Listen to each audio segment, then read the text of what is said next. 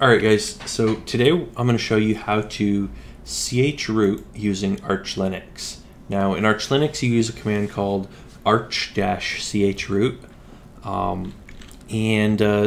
generally you're going to need to do a few more things rather than just run the command. But first of all, to get this command, and this basically the arch-chroot command basically calls the regular chroot command, but in any case, you're going to need to install Pacman-s arch install scripts. So we're basically installing the arch install scripts package. Now I've already installed this, but this is basically what you would do. You say, do you want to install this? Say yes, and there you go. All right, so anyways, you'll need to do that and to make sure that it's on your system. So we just reinstalled it there, but if you didn't have it, that's what you would do. So now we can run arch, and make sure you're root or using sudo. So I'm logged in as root right now. So you could say arch-chroot mnt.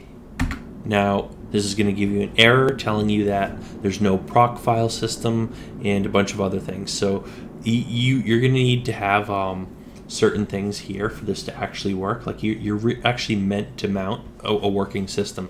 This would be useful if you had mounted up off of like a bootable USB drive or a bootable CD or something, and you wanted to mount your existing file system. Like you booted into an environment, but then you want to mount an existing system that's installed on your hard drives or something. You would mount those and then chroot to them. Or say, for example, if I pulled the hard drives out of some other system, place them in this system, and I want to chroot to I want to mount those drives and chroot to them to actually be able to work as if I were in those systems. So any case, that's generally what you're going to use chroot for. Let's see if we can actually do this today. So you might identify devices like this, lsblk, and now here we can see I only have one actual hard drive on the system, SDA, and it has two partitions, swap and the root partition. So let's see, we would generally want to, so if we had, let's pretend we had another system like say SDB, like currently we are running on SDA right now. So right now we have SDA2 mounted as root and we're in there now. So that's already our root system. But say if we had another system, like another hard drive installed like SDB or something, we could mount that and chroot to that instead. Now, I don't have another disk, but I still want to show you how you would do this. So I'm going to mount my SDA2 over the MNT directory just to show you how you might do this. So I'm going to mount dev SDA2 over the MNT directory. So mount it there. Now, if you were to look in the root directory, you see some files here. Looks like an installed system on here.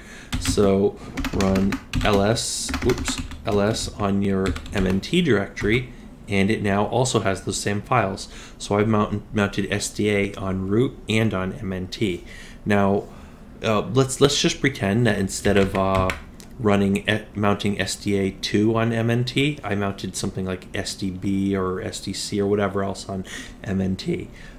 So we'll pretend that that's the case, even though it's not. This is, other than that, all these commands will work exactly the same, just about. So let's see.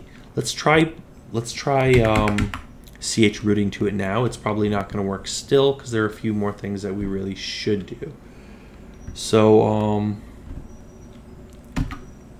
okay, how about that? It worked.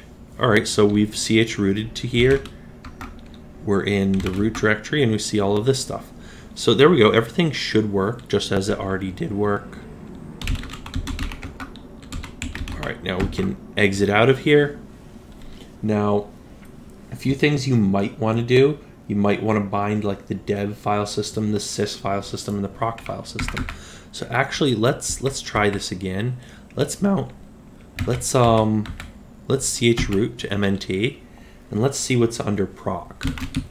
Proc is, all right, how about that? It included proc as well.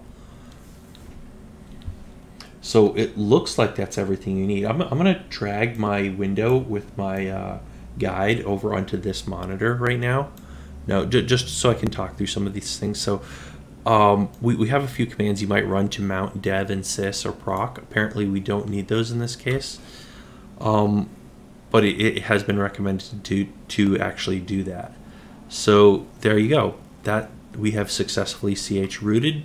This may not be the best example. A better example would probably be if I were to actually create another hard drive with another installed system. But this basically shows you what you need to do to actually chroot. We've successfully chrooted into there. So I guess we've kind of achieved the goal that we want. But we could probably do more with it, and I'm sure we will end up using this command to do more things. I mean, we do use the chroot command in the install video, so if you take a look at our Arch Linux install video, you do need to use chroot for that. So there are a few use cases. We're probably going to eventually have future videos where we show you how to like reset your password and stuff. But here, let's go over some of the reasons why you might do this. So, all right, reasons you might want to use chroot. You may have forgotten your password and you need to reset it. You may want to build packages in a clean environment.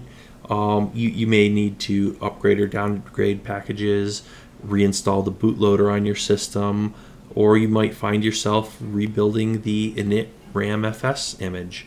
So just different reasons why you might end up doing that. So it's a useful thing to be familiar with, and we very well may show you examples of how to do those things in future videos. But other than that, we have a lot of other Arch Linux videos out, and we're coming out with more really soon. And we have a ton of other great tech content out there also. So hopefully you found this useful, or at least interesting, if nothing else. You might want to give me a thumbs up. You might want to hit that subscribe button also, and hit the little bell icon. Otherwise, YouTube's probably not going to let you know when we come out with a new video. We do have a lot of great stuff coming up, and we've actually, if you want to check our list of videos, we've already put out a lot of pretty interesting things, some more interesting than others. We cover a lot of great stuff. Coding, servers, hardware, software, 3D printing, electronics, single board computers, robots, networking, all sorts of great tech related stuff that you're not going to want to miss. So if you want your YouTube feed to be that much more interesting, you're going to want to hit that subscribe button. But more important than any of that stuff, you're going to want to leave a comment down below, especially if you know something that I don't know. Definitely let me know, not just for me, but for the next person who comes along and watches this video and reads the comments. Leave a comment for them also. Any comments, questions, criticisms, whatever you want to say, I probably want to hear it. So do leave a comment down below. And that's pretty much it for today. So as always, thanks for watching, and we'll see you guys next time.